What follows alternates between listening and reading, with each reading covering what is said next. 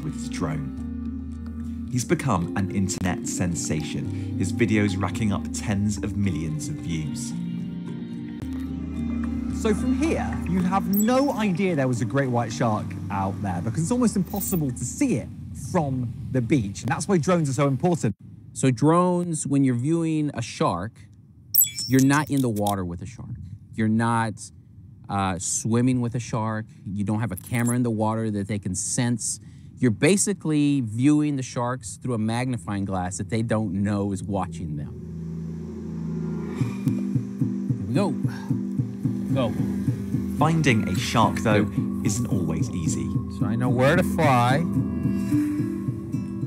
Okay, let's see if I can find this damn thing. They don't like the brown water. See, there's the shark right there. Oh, I see it. Yeah.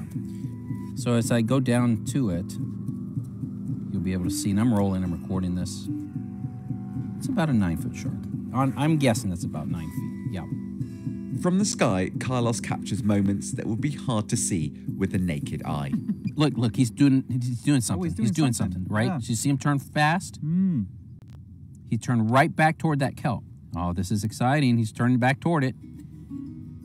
Filming with Carlos is a pleasure, but I'm not the only one who wants to go out with him. Scientists who are also interested in Carlos's footage have taken an interest, including one local marine biologist who was with him when he filmed something he'd never seen before.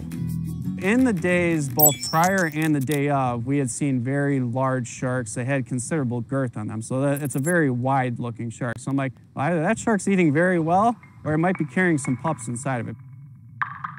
Female just was acting erratically. She dove, disappeared, and guess what came up from underneath? This little bitty white, almost albino-looking white shark. I think the word albino was just shouting out of her mouth. It's like, albino, albino. And then we start to zoom in, and I'm like, I'd never seen anything like this before. It was just white-looking shark. So it's called a white shark. You know, that's the species. It's a white shark. But this shark was actually completely white in color. I was looking at the video. I'm like, the fins, they're differently shaped. They're more rounded. I'm like, that's not an older white shark. That's a very young white shark. This could be a newborn. I'm like, oh my goodness, this could be a newborn. One of the greatest mysteries in great white shark science is reproduction. The holy grail of white shark research is the birth of a great white shark. And I believe that is probably the closest we've ever been to the actual birth of a great white shark. Phil believes the size and shape of the fins all point to a very young shark. He thinks the white layer could be residue from birth. If this is indeed a newborn white shark that still has this, what we call embryonic layer of mucus-like substance still on its body, never been seen before. So this would be the first case that we've seen such a thing. Who knows how old the shark actually is? Is it minutes old, hours old, days old, weeks old? But nowhere else in literature has such a finding ever been observed. But both men also say that this may be a skin condition. Other experts accept this could be a historic discovery, but that they need more evidence. Everything that we know about reproduction in white sharks comes from about 10 females that were killed that were pregnant at various stages of pregnancy. That's it. So we really don't know much, if anything, about white shark reproduction. So I've seen the footage of the shark, and it's really interesting, and it's beautifully shot, of course, and under great conditions. The problem that I have as a scientist is what we call a sample size of 1. Sure, this could be a newborn shark, or it could be a shark with a skin disease, or it could be a number of other things we haven't even thought of.